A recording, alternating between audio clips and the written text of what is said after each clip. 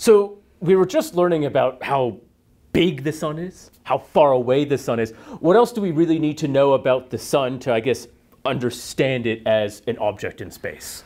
Well, it would be really great to know how heavy it is, how much it weighs. Now, we obviously can't take a scale. We don't really have a big enough scale to fit it, given how far away and large it is. So what do we use to figure out how much it weighs? Well, we're going to use the laws of gravitation. Now, ever since the 1600s, Newton realized that the same gravity that makes the Earth go round the sun and the moon go round the Earth also makes apples fall on people's heads, and it attracts everything. So it's not just something that goes out there in space with black holes and stars and things. So everything has gravity?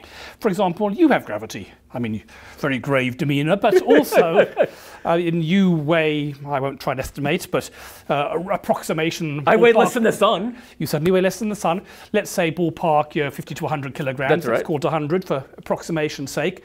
And so you're, what, about a metre away from me? Yeah, that's about right. So we can work out the gravitational force that you apply on me, which will be the same as the gravitational force I apply on you. And that comes out as a whopping micronewton of force. That doesn't really seem a lot. I kind of thought more of myself. Well, a micronewton, to be precise, is about 1/30,000th the weight of a mosquito. So my force on you, being about 100 kilograms and about a meter away, is 1/30,000th that of a mosquito? Landing on you, yes. So you remember that awful impact when a mosquito touches down? It's 30,000. That's not a lot. It's not a lot, which is kind of why gravity, you don't notice it on Earth. Okay. You're not. Because obviously, yeah, if everything was acting on us, we would kind of be bouncing around all the time. But, I mean, let's take something a bit bigger than you. For example, Black Mountain, which is just behind where we're filming this. I took this picture out the front. And Black Mountain weighs a bit more than you. It is bigger than me, I'll give it that. But less than the sun. And it's also further away. Now, the law of gravity says that if something's heavier, it attracts more, but if it's further away, it attracts less. That's right. So it's got a trade-off here. It's further away, which is going to give you less, but it's heavier, which gives you more. So if you do the figures, by my estimate, Black Mountain weighs about 10 billion times more than you. But fair enough, to within a good approximation. Just assuming its height and its width and the typical density of rock, which is 5 or 6 kilograms per cubic metre, 5 or 6,000 kilograms per cubic metre. But it's about 2 kilometres away, which is about 2,000 times further away than you are. Yep. And the gravity drops as the square of the distance. So if it's 2,000 times further away, it's 2,000 squared. 2,000 times less gravity. Okay. So it's going to be about 10 to the 10. That's about 10 billion times more because it's bigger than you. Yep. But it's going to be 2,000 squared, which is about 4 million times less because it's further away. Yep. But this is bigger than that. So that means it's still more force than I am. It's still about 2,500 times more.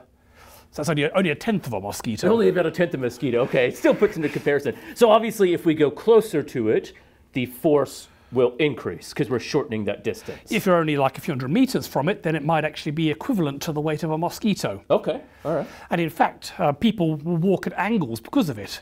So, for example, everybody in North India walks at a slight angle because they've got the Himalayas off to the side. Interesting. And that's pulling them over. All right. The angle is far less than a degree, so you don't notice everyone being at an angle. But likewise, it's never everybody here on ANU campus will be walking at a slight angle because we have Black Mountain. But again, it's not that much of an angle. It's about, what, 1/10 of a mosquito angle. That's right. Now, people often think, horoscopes, maybe there's a gravitational pull from the planets that was going to make you meet a tall, dark, handsome stranger or something like this. Yeah, I mean, obviously, because the planets are much bigger than Black Mountain, right? So, yep. So let's, for example, take Pluto and Charon. Okay. Random planet or not, as the case may be. And these are indeed a lot heavier than either you or Black Mountain. And a lot wider, but also a lot further away. So it weighs about 10 to the 20. That's 1 followed by 20 zeros more than you do, Brad. Okay, I'll give Pluto that. But it's about a few times 10 to the 12 times further away. Yeah, I mean, 1 year it would take 10 years in a rocket ship just to get to Pluto. It's really, really far away. So the force is going to be 10 to the 20 divided by that squared, which is about 900 times less than the gravity that you produce. So even though it's much bigger, I mean, Pluto is about the size of Australia, because it's so far away, it's 900 times less than me, which is already 1/30,000th that of mosquito. Yes. So 1 2,700,000, some absurd thing, less than a mosquito. So that's not a lot. The gravity of Pluto is not going to pull you out of your bed. Okay. So mosquitoes can push us more than Pluto.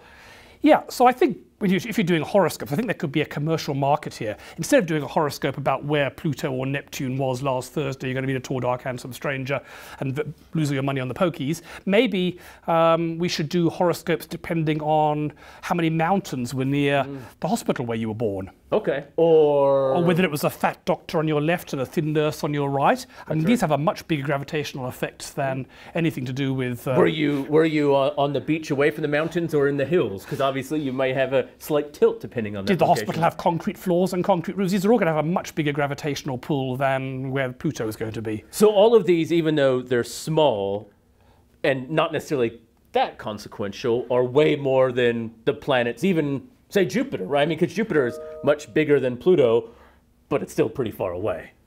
That's right. So the gravity is there, and it's actually quite measurable. In the next video, we'll talk about how we can actually use it to measure things. Okay.